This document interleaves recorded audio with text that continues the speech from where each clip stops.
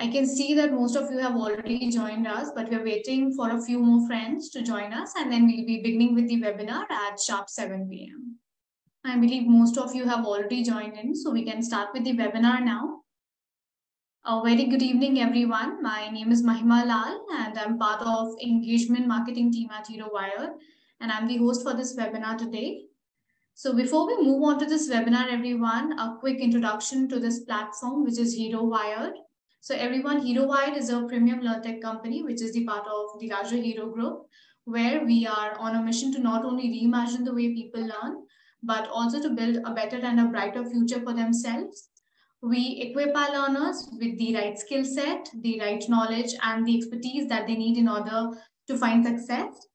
And as you all can see that we're presenting a webinar today on the topic strategy in action, the secret sauce in making Swiggy a success. And in order to present this topic with us, we have Rohit Kapoor, who is the CEO for Swiggy Food Marketplace, and he'll be joining us soon. Meanwhile, we have Varun Gupta with us, and we also have Ronak Joshi. So I believe that you all are aware that we are in a webinar setup and you won't be able to switch on your mics and your cameras. So you have a chat box and a Q&A section open for you all.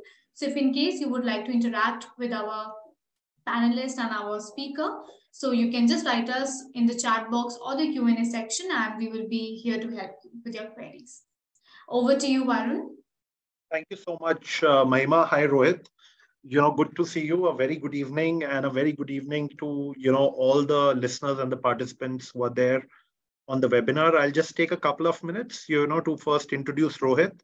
So on the call, we have, Mr. Rohit Kapoor. He's the CEO, as Mahima told you, of Swiggy, where he's, responsible to drive the food delivery business and various growth strategies. He comes with a, great experience of 20 years industry experience and has held various, leadership positions in companies like Max India, McKinsey, and prior to joining Swiggy, he was working as, in OYO as the CEO of India and the South Asian operations, and also as the global CMO.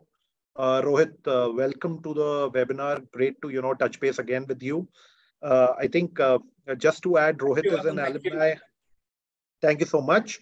Rohit is, in terms of his background, he's an alumni of the, Indian School of Business. He's a CFA, by having a degree, and with his, extensive experience, we look forward to a very engaging webinar. I think the structure of the webinar, what we will follow today is that, we also have Ronak who leads the, sales at HeroWire. We'll have 50 minutes of, interaction with Rohit, and then we will have around 25 to 30 minutes on our program, which is SMB in collaboration with INSEAD. So people who are interested in listening to the details about the program, they can stay back. And for the rest of you, over to you, Rohit. Great to see you after a long time.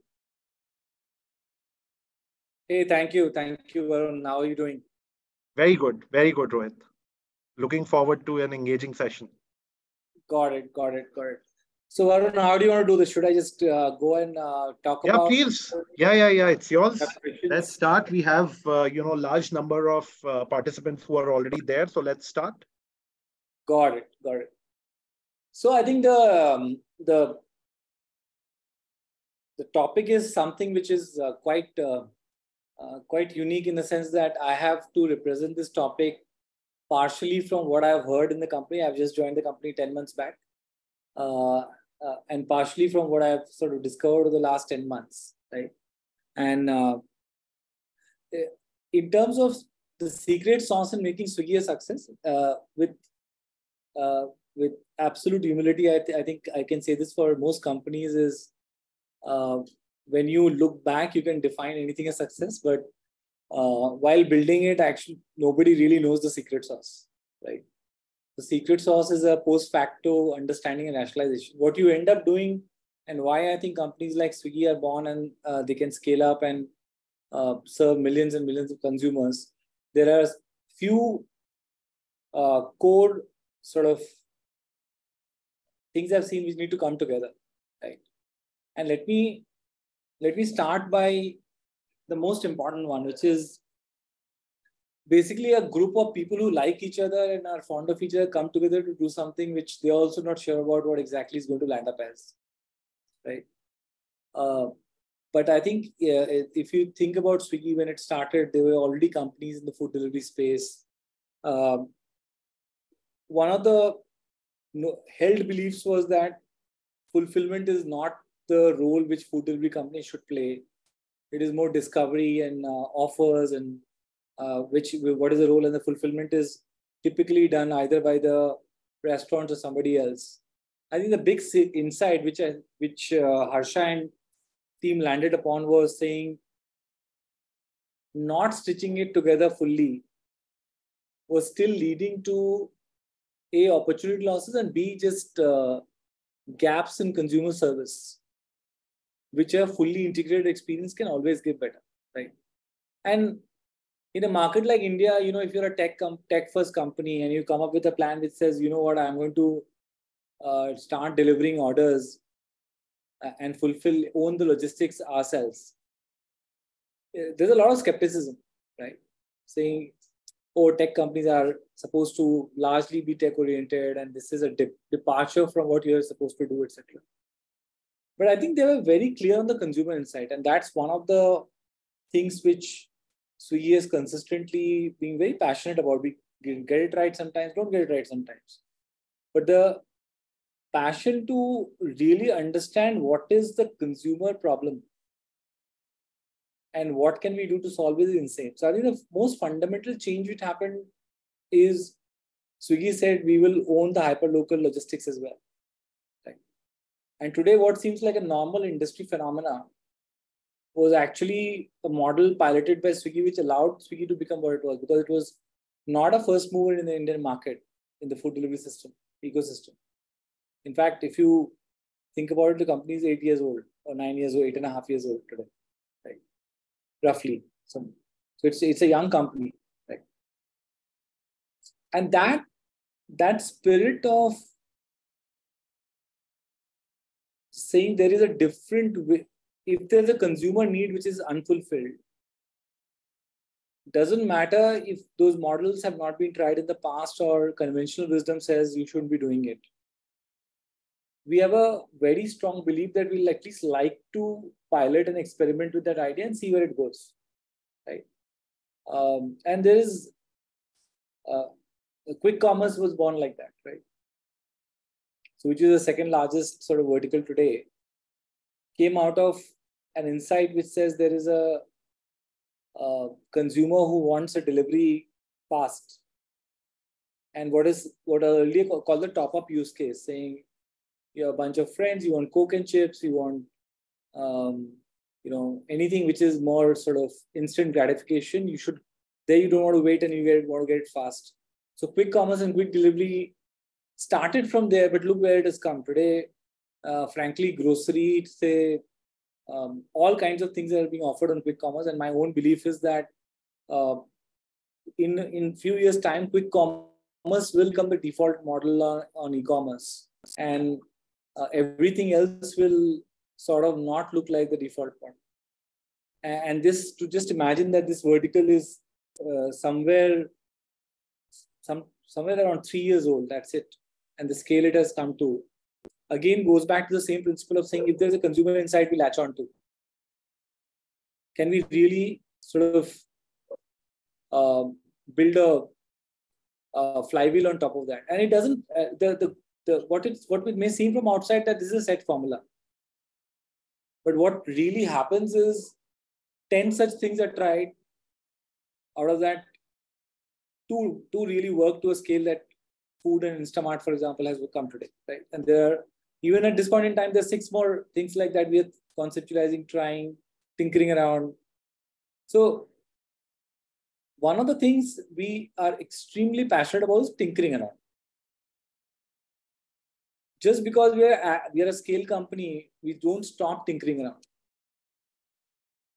Like if you, any of you are in Bangalore, you'll see an app called Insanely Good, right?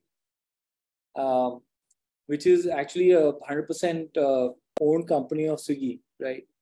And essentially caters to Like if you think about gourmet food or just good food or good ingredients, right? There is roughly, and I'm super simplifying, there's one notion of saying, let's get what is not available in India into India, and that's gourmet, right? So आपने देखा होगा store में Dubai से आता है सामान, different places, countries comes. Whereas frankly, the insight we landed was that people who have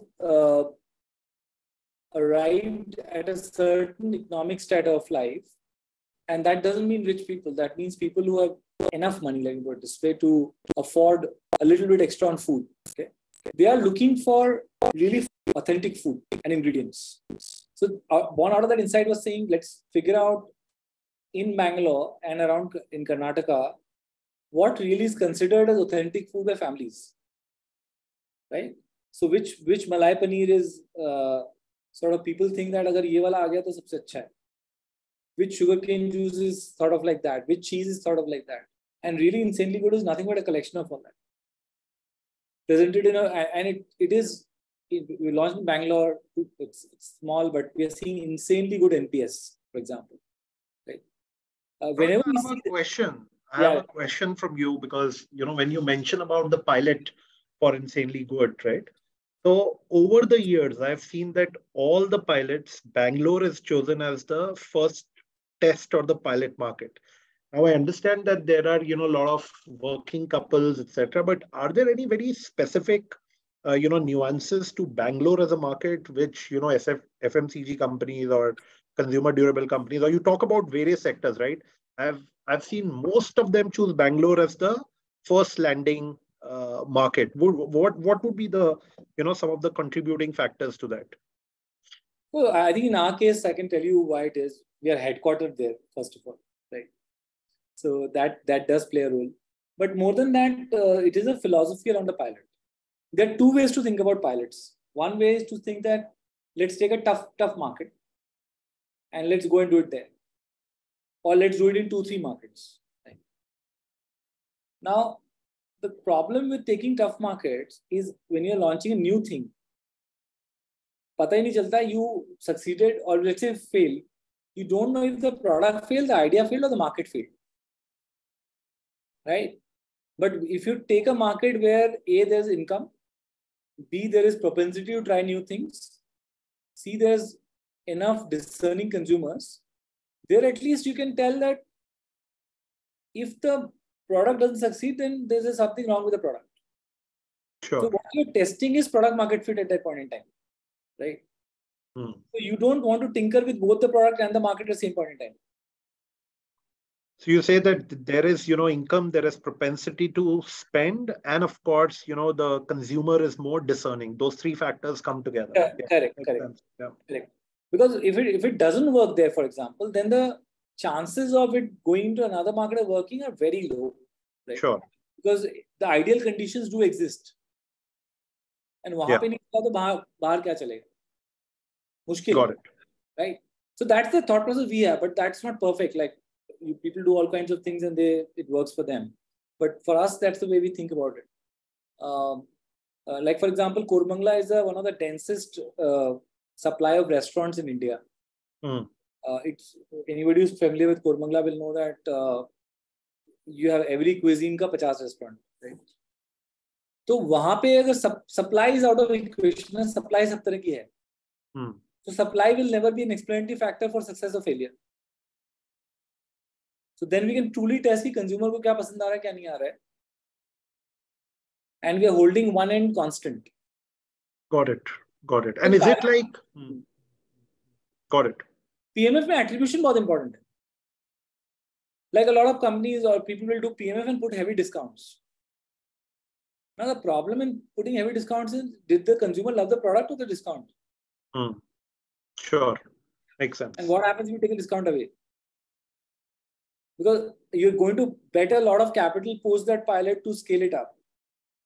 So you don't want really that to be a success in the sense कि इतना माल बिक गया, इतने consumer आ गए. You want to understand much more, saying what worked and what didn't work. So you tweak it in the right direction. Sure, sure. And Rohit, just a follow-up question, because today we see that across a lot of businesses, and when we talk about different companies, the approach has changed, right? So I come from a very heavy consulting background. Initially, clients were very patient when you used to make a strategy, perfect it over 6 months, 8 months, and then take it to the market. And you would know it much better that being nimble, agile, small pilots, prototypes, iterate it. So for these kind of pilots, what you're talking about, what would be the kind of time frame you will look at to make sure that you have ran it for an enough span of time to be conclusive in terms of whether it is working or not working? I think different pilots require different time. For example, if you're launching a full-fledged new business, it may be 6 months. If you're just trying a use case, let's say, then my preference is to decide one way or the other in 6 to 8 weeks. Got it. But I think more than the time, what is required is, have you tested out all the hypotheses? It shouldn't be that time kam tha isliye nahi hua. Sure. We know whatever we wanted to, we were able to do. And so we exactly know what is working and what is not working. Makes sense. Yeah. Make sense? Yeah, sure. So is it so insanely good when you talk about it? Something like, if I were to imagine, would be something like, democratizing something like a nature's basket or a modern bazaar and bringing it to, people on the ground on a very fast pace. Would that understanding be correct? No. I think it is quite unique in the sense that the level of time spent on curation is very high, right? And I think the singular metric we look at a pilot like this, where is initially consumer love is coming up. NPS is incredibly NPS, and then repeat rates, are people buying again, right? Are very, very important factors. So you should look up. But this was just one example. We tend to do a lot of experimentation always, because it is very hard to theorize on what the next big thing could be. Yeah. Right. It is much more valuable to put it out there and really have the consumers give rapid feedback on what they're liking and what they're not liking. Look, a concept like quick commerce can never be born in theory. It can only be born in practice. No, who is going to agree that anybody needs anything in 10 minutes? Or which strategy paper is going to make you agree on that? It will never come. I'm guaranteeing you quick commerce will never be born. It was left to strategy only. Of course, yeah. Even today, people ask me, 10 minutes mein kyun chahiye? Our job is not to judge people. मैं बोला wine क्यों पीते हो? Wine की तो आपको कोई जरूरत नहीं पीने की. It's not necessary at all. Water is good enough. Right? For most human needs, water as a liquid is good enough. उससे ज़्यादा कुछ नहीं चाहिए. But we don't judge that. We say what we simply see in data is that when we deliver on time in 10 minutes, our conversions are way higher, which means consumers like it.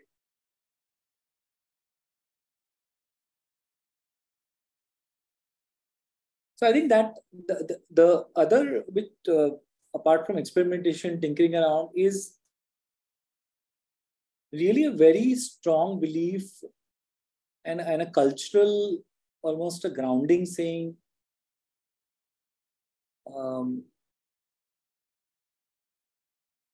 customer experience is just not just a fancy word, but has to be lived by everyone. So, and the way I discovered it in Swiggy was, देखो सारी कंपनियां बोलती हैं, मतलब ऐसा तो है नहीं. I've never seen a company which says we are not customer focused. Right? And yet we know many companies are and many companies are not, right? In the truest sense of the term. But here, what I have seen is that as a CEO of the business, if financials go up and down a little bit, I will get a call. But if customer something happens, right, then everybody wakes up, right, saying, "Ye kyun ho raha hai?" People are almost connected on that topic so intensely, and it is so ingrained in the company that nobody needs to be told it's important. And I genuinely feel that being customer-centric, focusing customer experience, focusing on the UI UX are not things you do because they are just good for the consumer. Consumer NPS over time is probably the single biggest explanatory factor in my mind to companies staying good or becoming great. Right? But it's a harder metric because it takes time to understand that. So you'll have, at some level, you'll almost have to have a Jesuit belief on that topic. Saying, ये तो मान के चलेंगे, इसके बिना तो company बन नहीं सकती. So that's the second thing. The third thing is, I think in our journey, we have never accepted the fact that our culture needs to evolve like a startup. So we are unlike most startups, we are a very peaceful company, where actually the processes in HR, etc., are very mature. But there's nothing which says that you can't do it in 2 years. You can. You get the right people in, set the right processes. You can aspire to be, and we have always aspired and benchmark ourselves in companies like Amazon, Netflix, and trying to learn from them on the cultural aspects, right? And I personally am, this is a pet topic, and so I resonated with a lot. I am saying working hard and being crazy are not two same things, need not be. Working hard, working passionately, working long hours are all okay. But not at least attempting to build a solid culture. And culture is not some loosey-goosey thing, right? It's not some loose, like, let's love each other and everybody should desire to be sort of respected and loved by another colleague kind of thing. Culture is actually a fairly hard concept. It's not that soft a concept, right? And for us, the cultural statement that we have is, for example, the sports team with a heart, right? And we emphasize on both equally strongly, the sports team aspect of it and the heart aspect of it. And I have a daughter who plays sports at a very active level. So, and I'm sort of, I have two jobs. One is a civil CEO, second is a manager, right? So I engage with the sports world quite on a daily basis. And I find it very easy to explain to my teams in terms of sports analogies, right? So for example, I'll give you a classic one. So when sometimes people talk about saying which department is responsible for this, I think great companies are fluid, right? Average companies are compartmentalized. And the simplest way I explain it is saying कि football team जब खेल रही होती है, जब 2 गोल से lead कर रहे होते हैं, तो कभी देखा है कि स्ट्राइकर पीछे नहीं आता है. Like the striker will fall back and defend. The midfielder equally, if you're 2 goals behind, the midfielder and the defender all move up and try and score a goal. वो तो छोड़ दो, लास्ट के 2 minute में तो सब लोग इस हाफ में होते हैं, गोलकीपर भी मिडफील्ड तक आ जाता है, वो कोशिश करता है कि गोल कमाना. Now just imagine if there were company compartmentalizing, midfielders will not be able to go beyond 30 meters or 20 meters of the center line, right? Or strikers cannot come this side of the line. That's how sometimes the structure companies are, right? It's a very bad outcome. But उसपे वो करने के लिए innate चाहिए, भरोसा चाहिए दूसरे को. Great sports team trust each other blindly, because when you're running with a ball in, let's say, Olympics, you don't think कि ये मेरे को देगा कि नहीं देगा ball. If I'm in a better position to score, you just assume कि ये तो होगा ही. Right? So that's the culture you want to build. What is with the heart? Again, easy to explain in sports terms. One bad match, you don't get dropped. Right? Yeah, 10 bad matches, you must go to the junior league and play again. And maybe take some coaching inputs, etc., and come back. So I think culturally, we are a very sort of clear, stable company. You won't find us in the newspapers too often for either ways. And we like to keep it that way. We're a relatively quiet company. And that has served us well because people are challenged. People are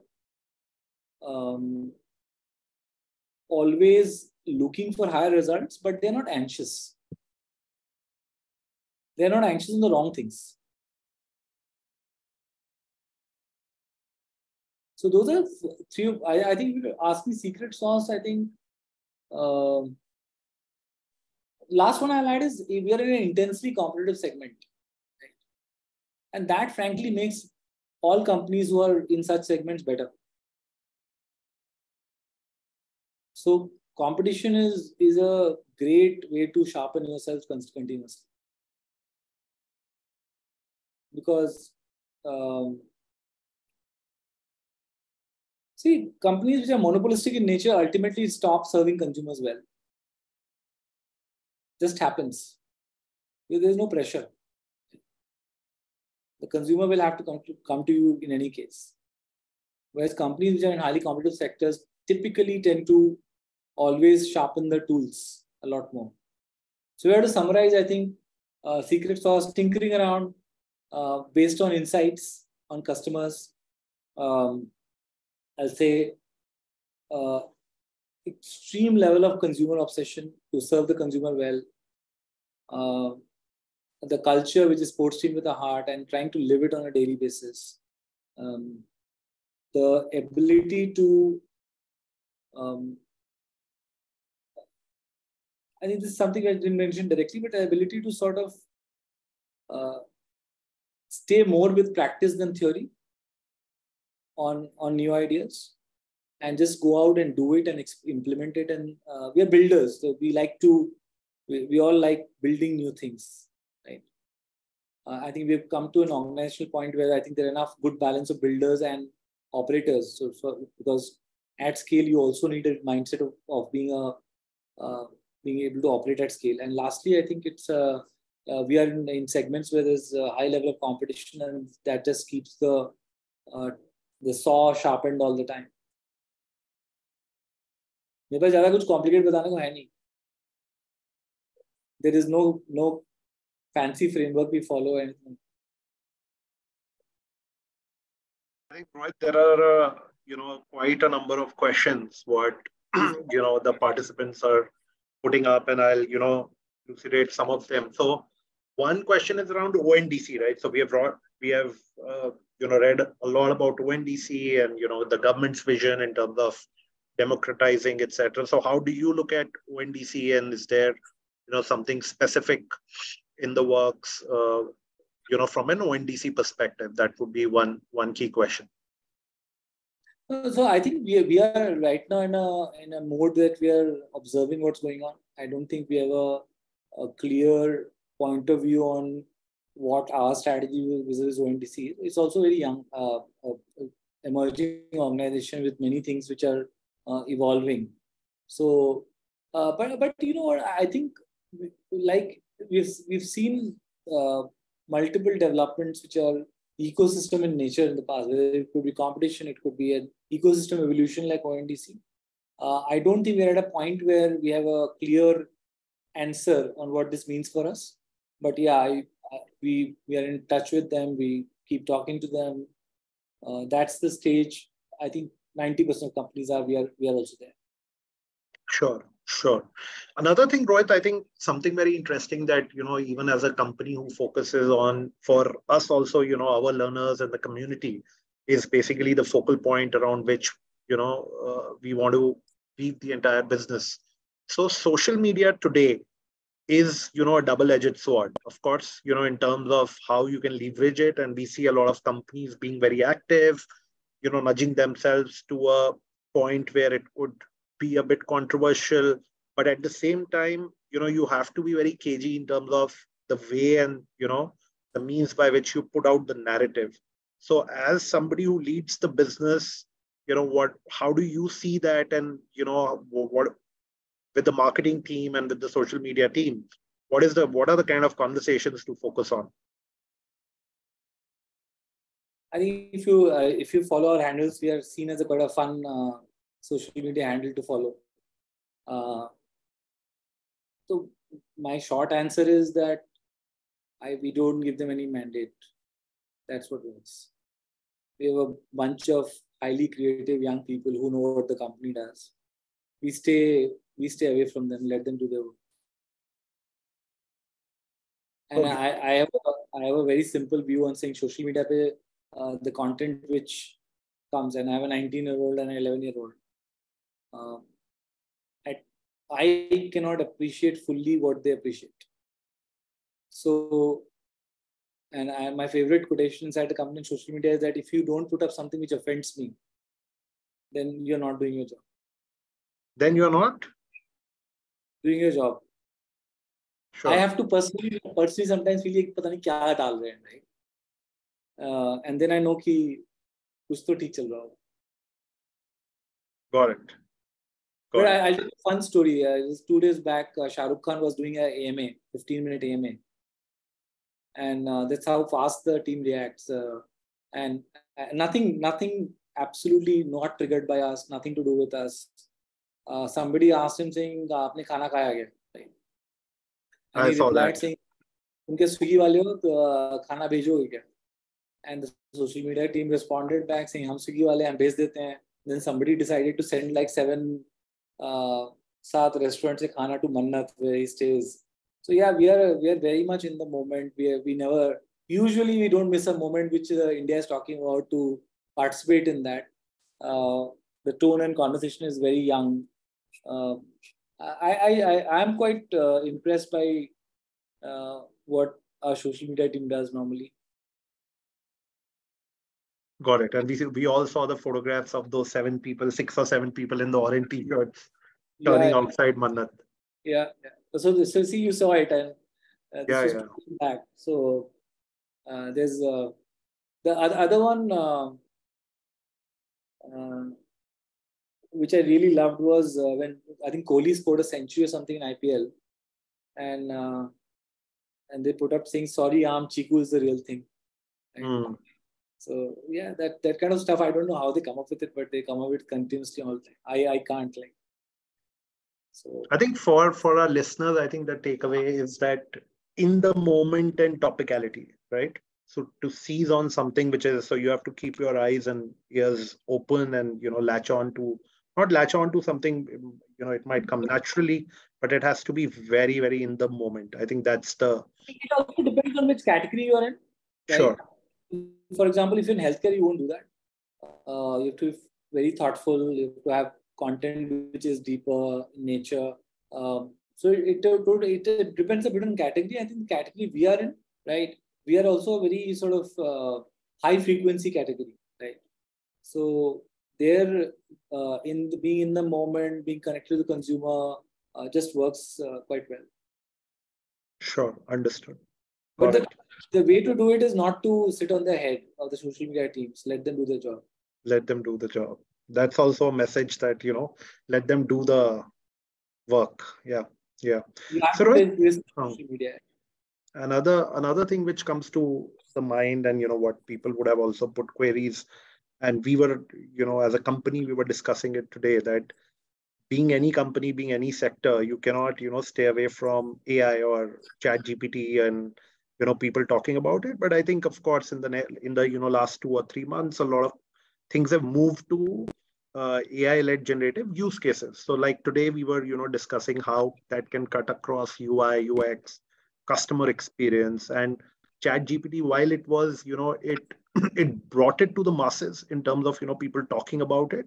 But now a lot of companies are actively putting a lot of effort to see that how it can be, actually used to maybe increase productivity, efficiency, and, something as basic as writing code. So how is Swiggy looking at it, and what are the kind of progressions you are making on that? I think we've created an internal team, I think led by a very senior leader, right? And good participation from all teams. And the simple thing is not about so much. Look, we are not a coding platform company in a way, right? We are not a Google or Apple or somebody like that, or not Apple, maybe Microsoft. So for us, what is most interesting is what kind of immediate use cases we can bring it to. Right? Is it menus? It is the customer service side, and I think again in the spirit of the way we do things, we are just doing a bunch of things. Hackathons inside the company, we've allowed people to say, here are some budgets, right? You go and play with this, right? And if you find interesting, just keep bobbing up to this group, which is highly empowered, right? So they're the guy who's leading has absolute decision-making powers to sort of put in place some of the things that they're liking, right? That's how we're dealing with it. I think they're very early days, right? Very, very early days. ChatGPT is obviously the most visible face of AI because a lot of people use it and they find it cool and sometimes were quite helpful. But there is really, like, I feel menus, right? That whole space will get disrupted in the way it is done through AI. And it will make it a lot easier because today, frankly, the simplest way to put it that you can be making fantastic kachoris, but you may not be the best person to describe it in a language which makes it mouth-watering. That AI can do for you now. वो कचौड़ी नहीं बना सकता शायद अभी तक, but कचौड़ी दूसरे लोग पसंद करें वो भाषा तो जरूर लिख सकते.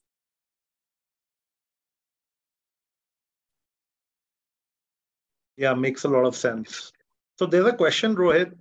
We were talking about the social media team, and somebody has put in a question that when you are, looking at recruitment or, hiring new talent, what role does, credentials play in terms of, say, degrees, etc., or are you open to, take people? Because see, as Hero Wired, we also see that how quickly the skill sets are changing and evolving.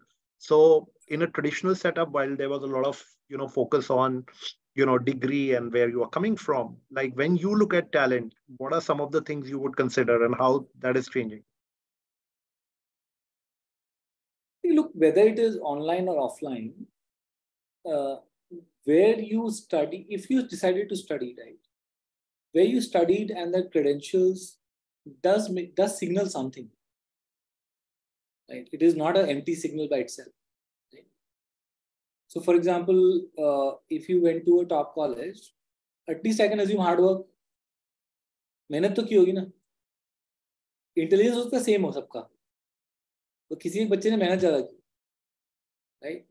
Similarly, I think we all we look for is, and it depends on roles. So there are technical roles where, for example, if I'm hiring a company secretary, I will look for a high degree of competence in secretarial area, knowledge of company law, etc. Because that's the nature of the job. Whereas if I'm looking for an analyst or a coder, right? Coder, there are ways to check कि actual coding आती है कि नहीं आती है. For us, that's far more interesting than any badge that you carry. Right. Similarly, for an analyst, I think it's very easy through interview process to figure out that is there a problem-solving ability? Is there core analytical ability? After that, I think institutes are a proxy. So we have people from, I think, hundreds of institutes. We are not that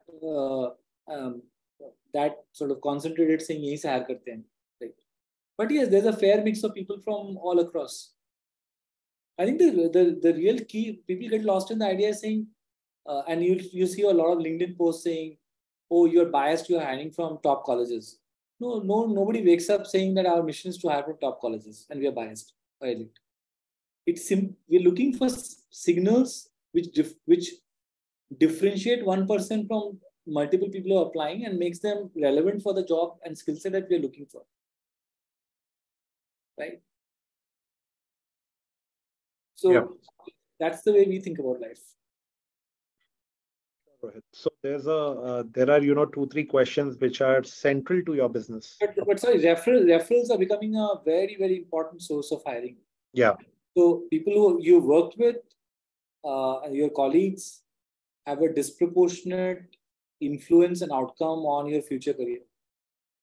People don't realize it, But today, I think I rely on referrals and reference checks far more than just interviews. Got it. Got it. And what Rohit, as a percentage or, just a ballpark, what would referrals be in terms of the overall hiring? It depends on, in some cadres, referrals are as high as 40%, right? But even in we are doing an interview process, the referrals that we run on the back of it or on the side of it are almost as important as the interview itself. Makes a lot of sense. Yeah. So Rohit, there are a couple of questions which are very central to the business itself and which we keep discussing and reading about. It talks about the AOV, right? The order value, and what would be a medium to long term perspective in terms of how that could increase, while there would be a natural progression while people become more used to the idea and start ordering more and more. But is there a specific point of view in terms of what role it will play in terms of profitability and how it will progress over a period of time? No, yeah, I believe in India, AOV is an important metric, especially as a delivery cost involved in those businesses. Any business where logistics is involved, there's a cost of logistics in India which is operated at a certain level and above. So AOV is a very important parameter. I think the good news is the AOV in the categories we operate in is already pretty decent. Right? We don't, as in, you can look and say a bun samosa is listed at 59 rupees, but that's not AOV. That's an item price. AOV is an average basket order value that one is ordering a single order. So, and overall, I expect AOVs to move in line with food inflation on the food side. So we think about it that way. But it's an important, very, very important metric. It is a very important signal of profitability. Sure. Understood. And in extension to that, Rohit, while you look at, say, starting pilots in some cities like Bangalore, there's a question around tier 2 and tier 3, because a lot of businesses would, start expanding to, say, a tier 1 and a tier 2 and a tier 3. Some insights on where does the business comes from and what would be the kind of spread you're looking at? So look, we are in about 550, 600 cities today, roughly, right? So pretty much any city which has a 1 lakh, 2 lakh population plus, we're already there. I think and I travel a lot. I personally, since I joined, gone to about 40, 45 cities and spent time. My learning is the following, and if I can put it very simply, food is a local, there are some national habits in food and there are some very local habits in food. That is irrespective of whether it is a tier 1 town or tier 4 town. Let me give you an example. Food habits in Calcutta are not the same as they are in Delhi. Both are metros, right? As they are not same in a Hubli versus a Jhansi. But having said that, digital equalization of India is massively happening. क्योंकि पहले कोई वहां झांसी में बैठा है तो उसको दिल्ली आना पड़ता था कुछ देखने के लिए कि नया क्या है. आज उसको इंस्टाग्राम पे वही रील दिख रही है जो आपको दिख रही है बैठ के. Yeah. Which I call the digital equalization of India has happened already. With especially on the back of the 3G, 4G network spreading to small towns. Now the consumption catches up basis GDP per capita. So you'll see these countries, these cities becoming far more larger as the GDP per capita catches up. Because desire of the consumer is already there to buy. Now it only turns out that whether there's money in the pocket or not, enough disposable income or not. So that's the delta, not so much in terms of what people want. Like it will be a bad assumption to believe that, for example, if you deliver slowly in some small city, it will work. It doesn't work. Yeah. So from a consumer expectation point of view, you are saying it's largely the same. I agree. I think so. and doesn't make a difference. The base just increases. Yeah. See, the consumer is looking in food for three simple things from us. इतना complicated नहीं. खाना अच्छा होना चाहिए, value लगना चाहिए कि ठीक value है, and time पे आना चाहिए. तो वो तो same है हर जगह.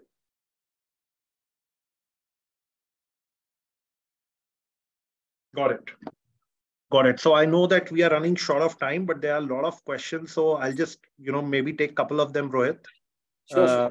There is one question around, some details around your ESG initiatives. If you can, throw some light. Somebody has, taken on that question. And secondly, there's a question on the thought behind minis, Swiggy minis. Now, because, we talk about, and we also keep talking about as part of various discussions, how the kirana shops or the small SMEs or the small businesses, how are they brought on board, etc., etc. So I think the linkage to that, and how do you think about that when we talk about the minis, basically? Yeah, let me take the second one first. I think minis actually has nothing to do with kirana shops, right? It is again a business which is in PMF stage, which is where experimenting with it, looking for product market fit. Essentially, there are lots of new age brands in different categories, right? And this is to basically provide them a set of tools and also connect them to consumers in a meaningful way, right? For example, today, if you're a young brand selling, I don't know, planter baskets, okay, can you quickly sort of put up a online store, right, and get going with consumers in a and you don't have to really build a payment gateway. You don't have to build the architecture needed. So we believe anybody who wants to can pretty much go live on Swiggy Minis within practically few minutes, few hours, right? So that's the whole spirit where we feel there's a interesting play with this segment, which is many new small businesses being created in India. On ESG, I think the biggest impact in my mind will happen on the EV side, where slowly we'll see EV two-wheelers getting adopted, right? And we are already working with a bunch of companies who are in that space in EV to do the early pilots with them. The scale-up will be a function of both capital and economic feasibility, because ultimately it has to make sense for the delivery partner to be able to take that EV, even though there's a bit of a capex and to opex play there, because even if the opex is low, sometimes the capex is a deterrent so far, right?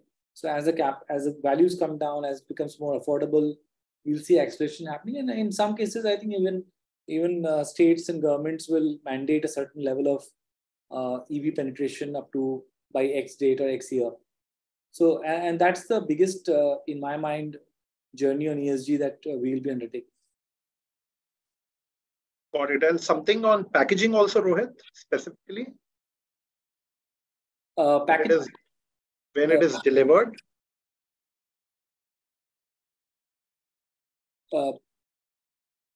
I meant in terms of, the orders delivered, because there are always I think that is, in my mind, that is a tougher one, because frankly, the cost of packaging see, the food has to travel. Okay.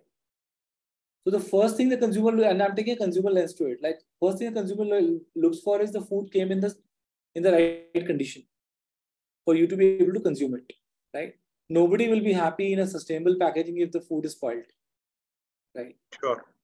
And that evolution is still happening, I'll say, where the reliability during travel, the type of packaging, and the cost, that equation is still, I think, in the favor of some of the traditional methods of packaging food. But again, my belief is these are all problems at point in time.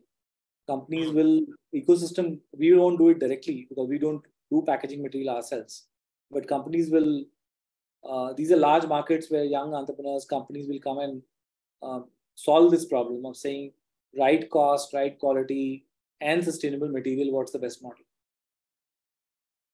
Sure.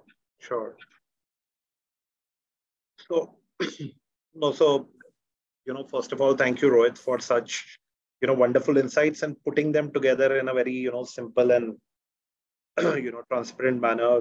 I think extremely useful. What I would encourage, there are, more questions, but I think, they cover the length and breadth of the business, which shows how closely people are, following Swiggy as a business. So some really good insights. Thank you so much, Rohit, for the session. It was very, very informative. Uh, I think any closing thoughts, Rohit, from your side, and then we can move on to the second section. No, absolutely. I think the only closing thought I have is that we are a world in which there is so much information. I think as people on this call, I don't know, many of them are there. I think the ability to think first principle is a very precious ability. Because there's so much being fed every day into our minds and screens. It is very tempting to fall for the last tweet or fall for the last post and say yahi sach hai. So there I think I still, at least the way I do it, I'm on social media very often, so it's not like I'm a social media recluse. I'm present there, but I still read a lot of books, right? And I talk to a lot of people who are experts in their areas, to just keep my own mind fresh and not colored in what really matters. So that's something I'll genuinely encourage people to do. We have just too much information so that we can be lulled into believing ki yahi sach hai. Sure. Makes a lot of sense. I'll cap the discussion, Rohit, with one last question, if you can answer that for me, because that is something which I, see as part of a lot of companies and, the business. I think when we deal with a lot of people, right, like with the entire startup ecosystem, which has developed over the last, 5 or 6 years, we see that, in terms of progressions, in terms of, if I compare it, say 10 years before, when we started our careers, or 15 years, if we rewind, simply from a, growth and the entire trajectory, which is expected from a lot of people, is that, of course, the business is also developing at pace, right? And scale is important, moving at speed is important. But there's a constant struggle in terms of, managing those expectations, where, one would believe that replacing experience vis-a-vis, what you're achieving, say, on a weekly basis or on a monthly basis, the balance, how do you, manage those expectations? Because those are some of the things which, keep coming up, on a day-to-day basis. So your question is, how do you balance medium-term objectives and the short-term pressures of... In terms of the business and in terms of employees. So, if I rewind 10 years back or 15 years back, experiencing, say, 2 or 3 years at a particular role, and, then making a natural progression was the norm. However, with a lot of startups coming in place, big packages, while it is getting rationalized over a period of time, but in terms of expectation of your team, of your employees, that is something, how do you coach them? How do you, manage those expectations? That is something which, I've experienced also. And when I talk to a lot of people, it is something which runs as a common thread. Got it. No, you also relate with that, it seems. Yeah, I know. I get your question. I think it's a very deep question in some sense. My own reflection is that as a company, and this is one of my personal philosophy, is trends come and trends go, right? The culture and doing the right thing by somebody else, whoever it is, could be a customer, could be an employee, could be a partner, that old fashioned tradition thing still works very well. Right? And there are 2 or 3 simple principles that I follow. I treat everyone as an adult. if you're 18 plus, you're technically an adult, you're supposed to behave like an adult. And you should be treated like an adult. Right? So there's no,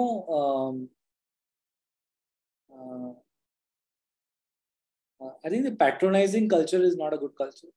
Right? Where a culture where anybody takes anybody else as hostage for a situation is not a good culture, either ways, whether it is the employee or the employer. Right?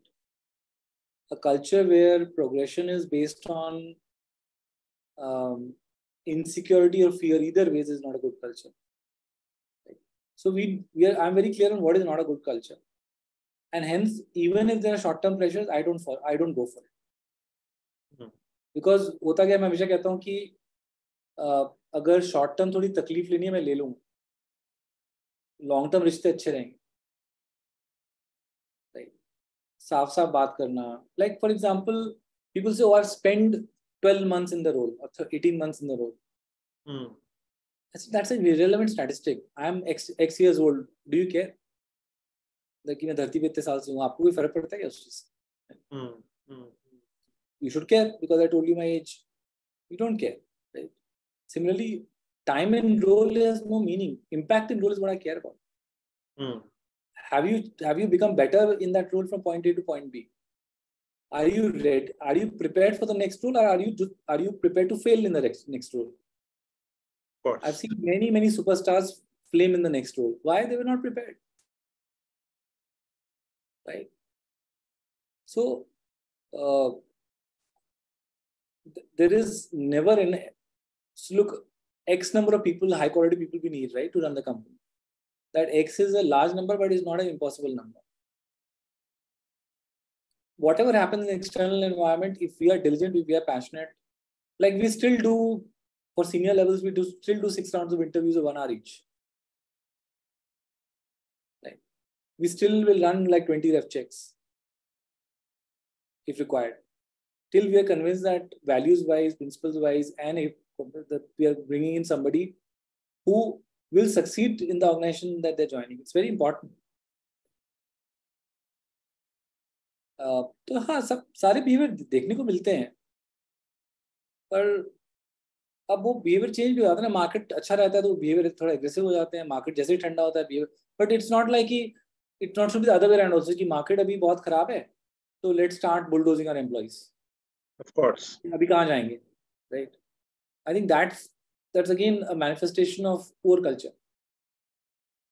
I think the level of respect for an individual as an adult should remain irrespective of the macro environment, because we are too small as an employer, right?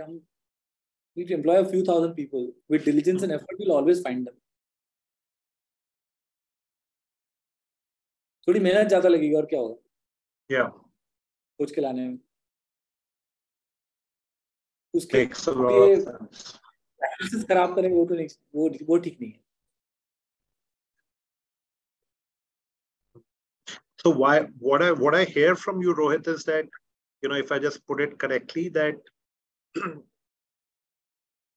you know, in one of my previous organizations, you know, it was a belief that when you are actually operating at a role where you needed to be promoted, it is just a fitment what you do, because otherwise, you know, you are setting up somebody for failure if that is, you know, done forward looking or, you know, looking in advance. Is that correct?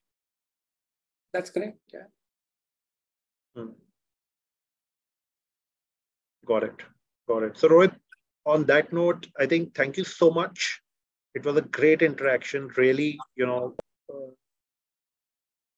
great to have you here. We had a great attendance, and I'm sure people will take away a lot from this session. Once again, thank you. And for our audience, we'll move on to, you know, the next section where what we want to do. Thank you, Rohit. Thanks a lot.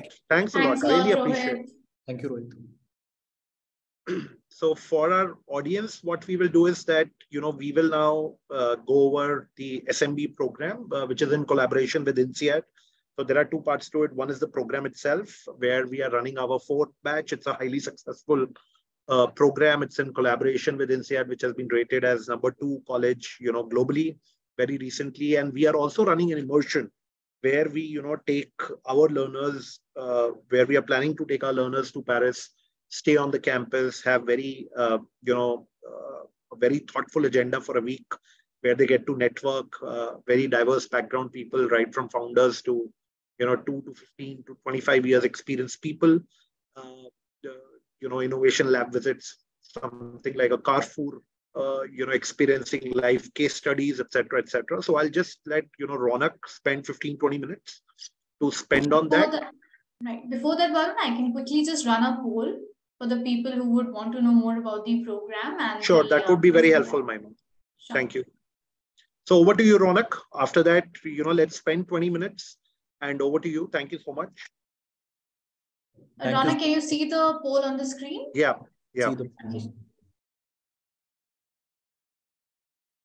So everyone, you could see the poll on your screen. You can quickly go and take the poll, and we could just get the clear idea how many of you are, wishing to know about the program that we're offering.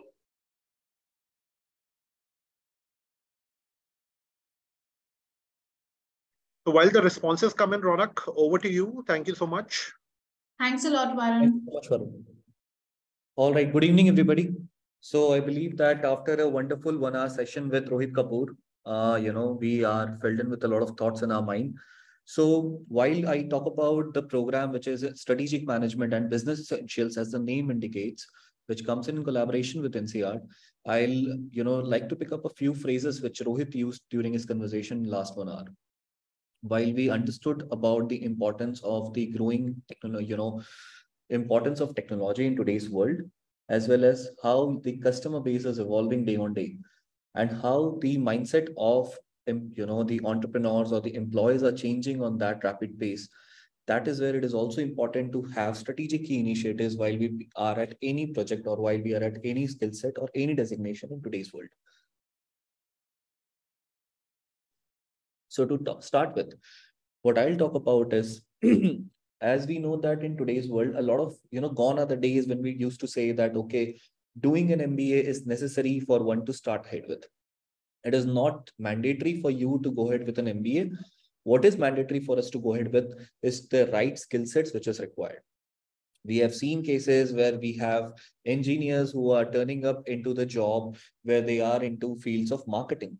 We have also seen areas where people who are, into the fields of commerce are now into product development. So the whole transition phase, when we speak about, I'm going to talk about something which comes in from the university, which is one of the top 3 universities across the globe. And in terms of these schools, they have the highest diversity. It is none other than NCR, which has its first campus located in Fontainebleau, which is near to Paris in the France, right? And when I talk about the present state scenario, they have their campus, which is also in San Francisco, Abu Dhabi, and Singapore. Now, when we talk about why NCR is a great university, to learn and to upskill yourself, the reason being that NCR has produced the second most CEO of the Fortune 500 companies in the world, right? And when we talk about that, the diversity is so high, the diversity is so great that when you compare it to a Harvard Business School, when in a Harvard Business School, you would find in a classroom setup that 60% of people in the classroom are coming in from an American background. However, when you want to learn in from a geographical perspective, I talk about purely based on nationality, based on languages, you would find that NCR is having the most diverse culture. Well, the program, if I would want to speak about, I'll start with sharing my screen. And I believe that once I share my screen and you can please confirm on the same. Yes, Ronak, I can see your screen. Sure. Thank you very much for confirming. Now, what we know about NCR, so I think that as I have mentioned right now, and as you can see on the screen itself, that NCR is having a great pool of faculty members where we talk about terms like a blue ocean strategy or terms like a design thinking. And when I go a further deep, this is about where you want to learn into the present state areas. What are those? These are into the areas of leadership, into the areas of understanding the basic nitty-gritties of a business. So for example, let's say it doesn't matter if you are coming in from a background of sales or marketing, or if you're coming in from a background of HR, or if you're coming in from a background which is like say a product development or a supply chain, whatever could be the background. Today, if you are into team handling level, irrespective of the designation which you are serving at. It is highly important for you to have a cross-collaborative functionals and understanding that approach right at the deepest level so that you can perform at the best of your capabilities. And to do that, there are two ways to look at it. What we see in this program is that we have bifurcated the program in such a manner that it's a 6 months program delivered in a complete life setup. Now, when we say that it's a life setup program, it means that there will be inclusions from the faculties and the industry experts from the Hero Wired's end. And also there will be complete pool of faculties who will be delivering live lectures from NCR's end, right? Now, when I go towards the part of that, you would see that over here, these are certain faculties who have been delivering lecture for this program in the previous batches as well, and also in the subsequent batches too. Now, I just name a few over here. Like say, for example, if I talk about Andrew Shapilov. Now, he is one of the very renowned faculty, not just with restriction into the NCR campus, but let's say, for example, if you just go on Google and type his name, and if you just go on YouTube or type his name, you would find multiple search results coming in right at the suggestions, where he talks about on the areas of a blue ocean strategy. I think there are multiple case studies, but due to the restrictions and time today, we would not have this topic today. We have had this topic also in the past. Now, for example, there are other faculties as well. If you look at the background itself is so diverse that, let's say, for example, somebody is coming in from an Stanford and somebody is coming in from an MIT. But the major part is in today's world, if somebody has already, had his or her graduation or a post-graduation, let's say a decade back, or let's say more than, 1.5 decade back, it is really quite difficult to manage it with present day scenario, right? Because you are indulged into a day-to-day work, you have your office job, you have your personal responsibilities as well. And how would you do that? So the classes which happen for this program happen over the weekends, over the Saturdays and over the Sunday. And on those Saturdays and Sundays, there is other live classes which one needs to attend. The program is delivered in such a setup that you just don't have to, imbibe into the lessons and do some assignments and you are done with the certificate. No, it's not easy as it seems to be. Because, for example, the program includes the lectures, it involves group discussion, it involves assignments, and it also involves business simulations. Business simulations are highly important because into the present day setup, if we talk about any business, and if you would want to understand the business at depth, you cannot just do that from a theoretical angle because it's an outside perspective. Now, when we talk about the industry experts over here, there are great personalities who would be, taking the expert sessions time to time during this program. Well, if you can look at over here, we have ISBs and IIM Ahmedabad alumni also over here. And when it comes from an industry experience perspective, we have, let's say, for example, Shiva, who has worked with Barclays in the past. We have Shesh, who has worked with Walmart and Amazon in the past, right? We have Satyam Arora, who is right now, working with Philips in Netherlands and Amsterdam, right? Giving such examples, it's not just sufficient. What I want to talk about a bit in more detail is about how's the batch profile actually.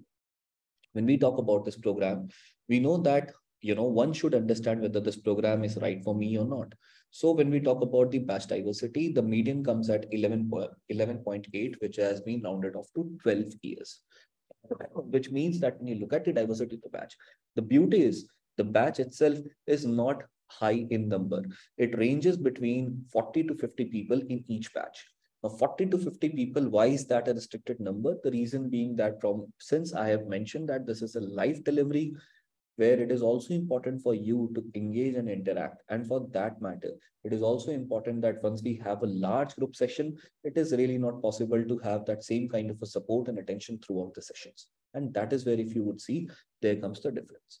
And the diversity is so that there are people coming in from backgrounds like an FMCG, from an IT sector, from an automobile sector, from a BFSI sector, and from multiple startup fraternities to a core industry group also at a level of a VP, AVP, directors, CEOs, CFOs, CBOs, founders, entrepreneurs, AGM, senior managers, all of them are in a part of this profile.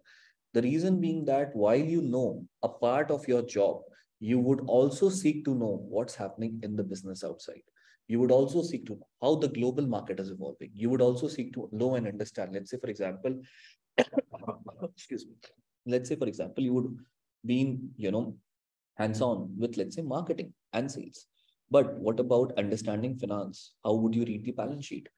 And when you talk about leading teams, whether you have that sort of capabilities to understand how do you lead teams in today's world, that is again.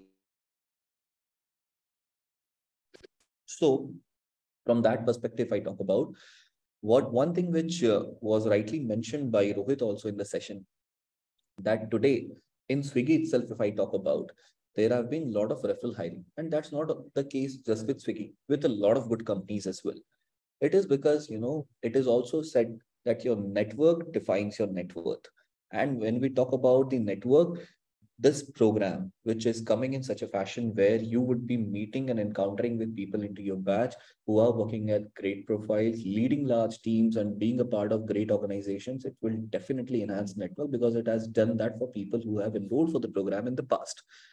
Now, this about where you learn the industry modules, as the nomenclature indicates, it's not just about learning the modules, but also learning it from the industry experts, which means that people who have done that hands-on and are still doing it at their present roles at the respective organizations for which they are associated with, or maybe the entrepreneurs, would be the one who would talk about these important modules. And this is just a basic overview, which I am putting right in front of you. When it comes to NCR, right? And as I am repeating it again, which is one of the top P schools in the world. And when it comes to learning from them, you learn into areas which are highly important into the ever-changing setup of today's business, which is about how do you establish your brand, which is about how do you think into a new age initiatives, which is design thinking. How do you influence people without authority? We have of late seen cases where people are very good at managing their own team, but for example, you have suppliers, but for example, you have vendors for which you have to deal with.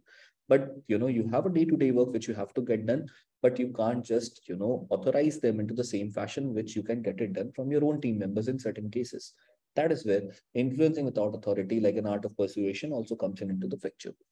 Business simulation, when we talk about, and I'm not here to compare it with any other program offered by other renowned universities across, but business simulation is something which is a very unique and a great tool by which you can catalyze your understanding and you can really add to your skill set. Over here, we talk about different, simulation cases, and this is mentioned in detail also in the program. Okay. Now we talk about entrepreneurial thinking. Being an entrepreneur is really important in today's world. And when I say that being an entrepreneur, some of you might be baffled to hear it from me that what does being an entrepreneur really mean? But everybody should be an entrepreneur, at his or her workplace. It means that you should own the workplace. You should own the part, even with, let's say, for example, we have our KRAs and the KPIs, which are well defined. But this is not just the fact that you should go and complete the KRAs and the KPIs on a day-to-day level. What's more important is to understand that these KRAs and KPIs are something which are ever changing.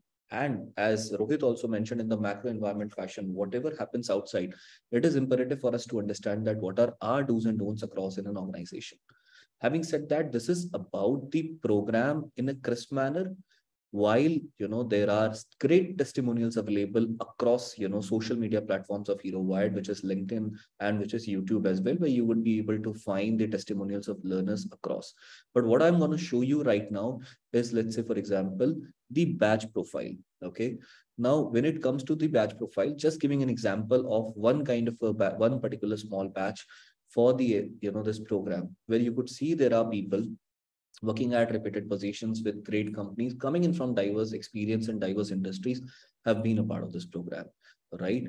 The other batch, if you just look at over here, and if my screen is completely visible, you would be able to see that there are people again coming in from great companies with places and with designations where they are already into leading large teams, right?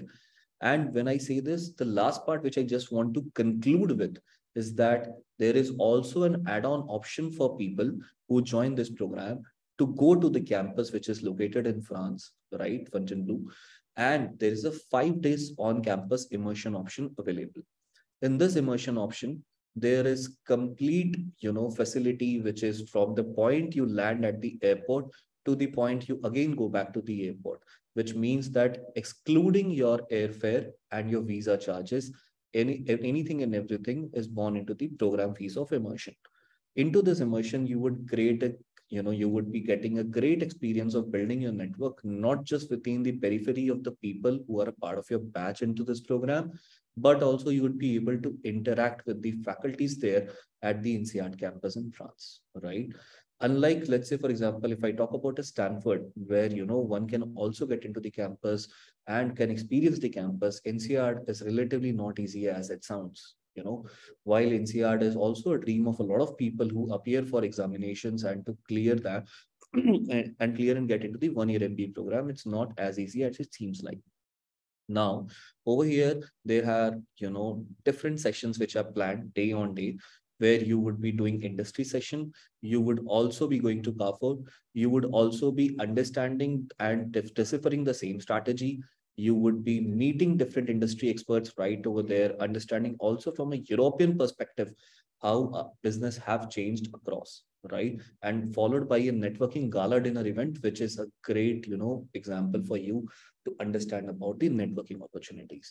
Having said that, the details of anything and everything with respect to this, whether it is the strategic management program or whether it's a program which is into the business analytics and data science, or whether it's into a program of product management, Hero Wired, what is the role of Hero Wired into all of that? Some of you might also have this question in your mind. To answer that, I'll tell you that Hero Wired, as the name indicates, it's a part of the Hero Group company, and why it stands for virtual education, where the motto is simply to upskill people who are, not able to get into the right path of what they are looking forward in their career.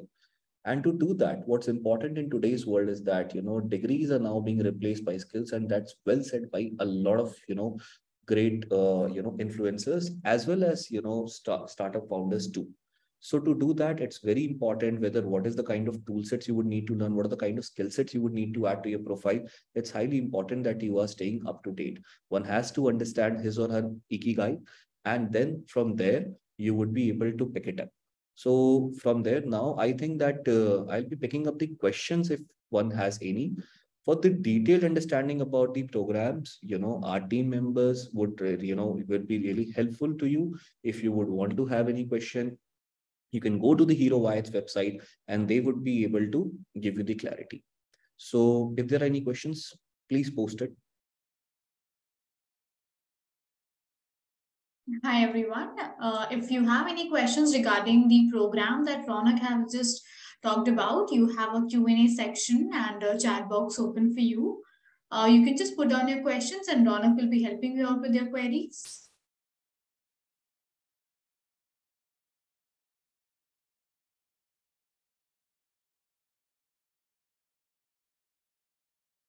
Ronak, would you like to just tell the duration of the program once again? Sure. So the duration of the program is 6 months. And the duration, when I talk about, it is delivered in a live concept on Saturdays and Sundays. And if I talk about immersion specifically, immersion is going to be held in the first week of October. But obviously, there are approval coming in from the university for a mandatory factor. So for the immersion part, the last date for admissions, which we would be counting, is by the end of this month. Right.